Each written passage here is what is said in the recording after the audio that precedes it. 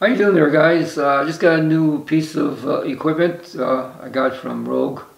I thought I'd make a video of it to show you my first impressions of the bar. And also I'm going to do a comparison of the Chan bar that I got from Rogue. So let's get to it. Okay, so here we are. The first bar up front here is the Hoyle bar. The IPF approved Hoyle bar, and the bar behind it is the Chan bar. So let's go through the Ohio bar first. First off, it comes in two flavors. It comes with the zinc bar with bright zinc sleeves, and it also comes in a stainless steel version.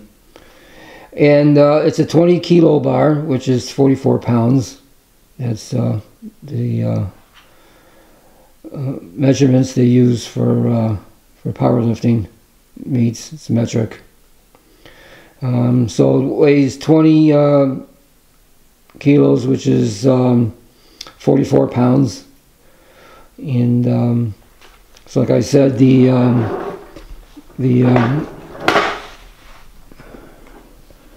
sleeve is bright zinc, and then the bar itself is black zinc, and then this side too is you can see it's the bright zinc, and also the bar is a day old. I used it once already. So why did I buy this bar? And alright, so I'm going to show you the Chan bar first, and show you what the problem was with this bar as far as being able to exercise and do my lifts competition wise. So first off, the bar is a very good bar. This is the one that's in the satin chrome, and there's actually no maintenance whatsoever. You just wipe it down, just laying around getting dusty, but there's no there's no rusting or anything. As long as I've had it like 3 years already. Also, this bar is like an all-around bar. It has the rings for the powerlifting, and it's got the rings for weightlifting. So you can either use this bar for powerlifting or weightlifting moves. So what the problem was with this bar is, though, the knurl is nice, but it's not really aggressive.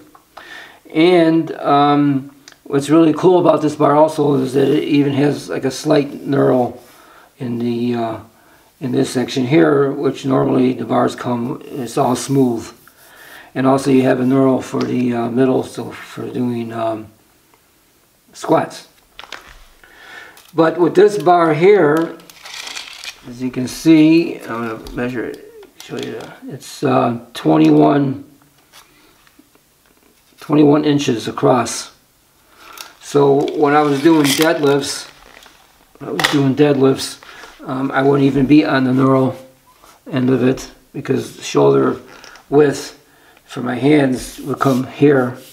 So what I'd have to do is I would like put my pinky fingers on here just to get some of the knurl here.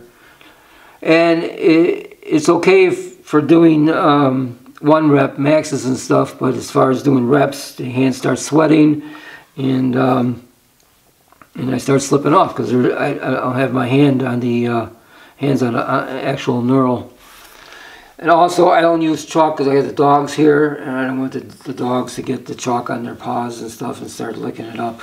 I don't know how bad it would be for them to start licking the stuff up. Plus, it's going to be hard to keep it clean here. So anyway, At the time I bought this, Rogue didn't have the IPF approved bar. He had the Power Bar, Ohio Power Bar, but it wasn't approved for IPF at the time. So I bought this one, and I really like it. Like I said, there was no maintenance whatsoever, except I took it apart and I got a video of that, how to maintain this, the bearings and stuff on the bar. So that's the reason why I've been going through my, thinking about how I can make this better, and there's really no way except for getting the, the competition bar.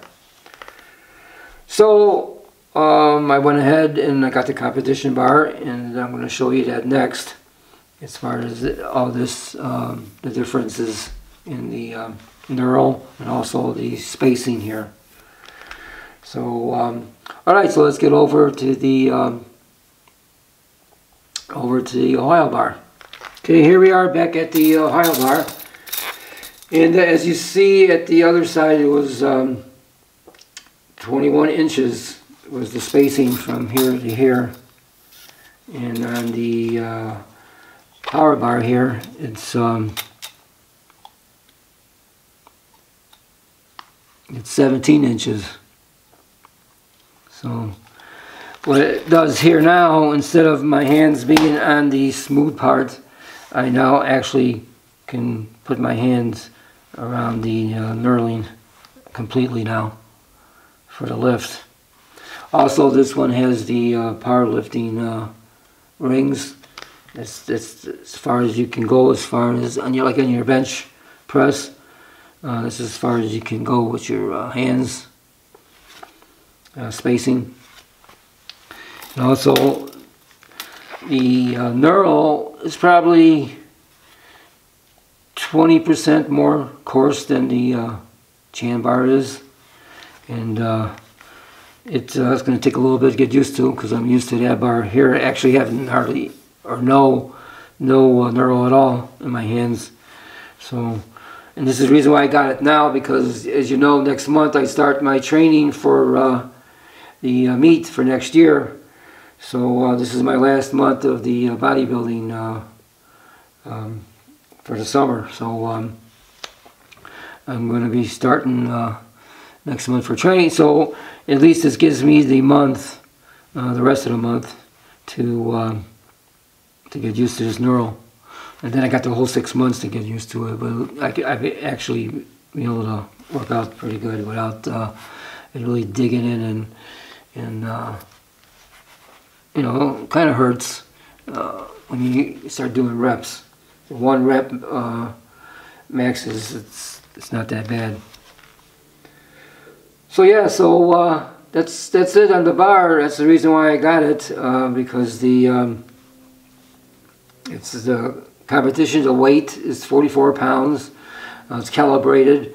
On the chan bar, it says it's 44 pounds also, but it's not calibrated, so it could be off more than this one is.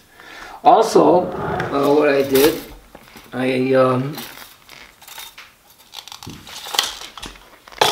got the competition collars, which is 2.5 kilos. So that's like 5 pounds, I think. So which brings the bar to 55 pounds. So 44 pounds for the bar, and then 11 pounds for combined on these competition collars. So that gives you 55 pounds. So what I do now when I warm up, I warm up with the 55 pounds now instead of the 45 pound bar.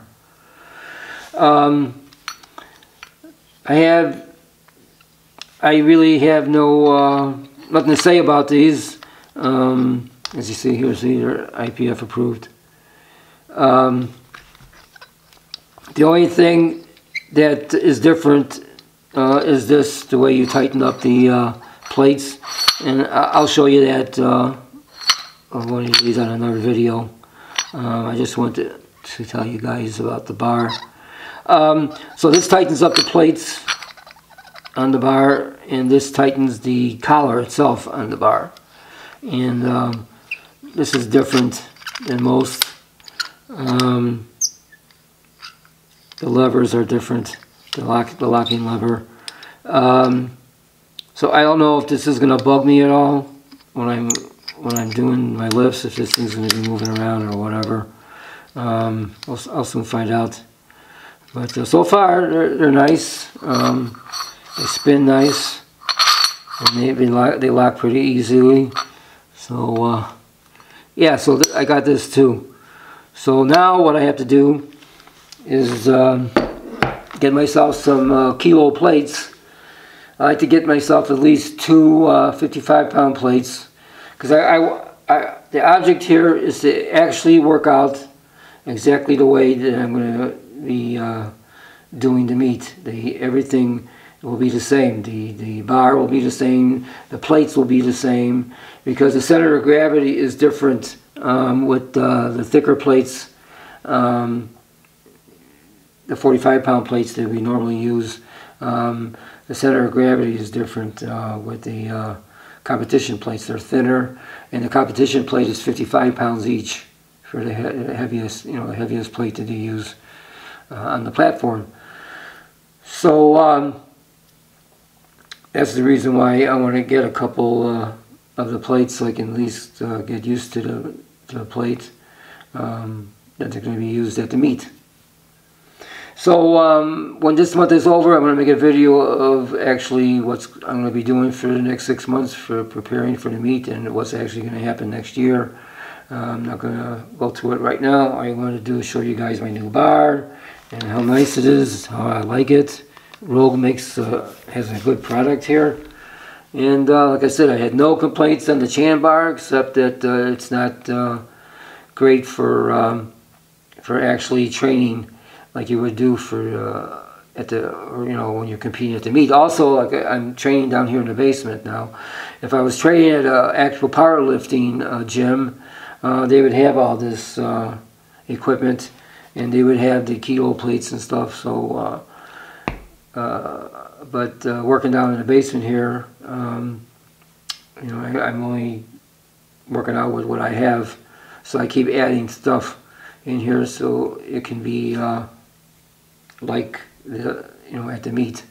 Also, I want to get a competition bench that you actually use at the meet. They call it a combo bench. You can do squats, set up for squats and set up for the bench on this. I was thinking about getting a new rack, but the price that I'll be paying for the rack, I can get the combo bench and do my squats and bench in the same area, and do the exact use the exact same equipment that you'll be doing at the meet.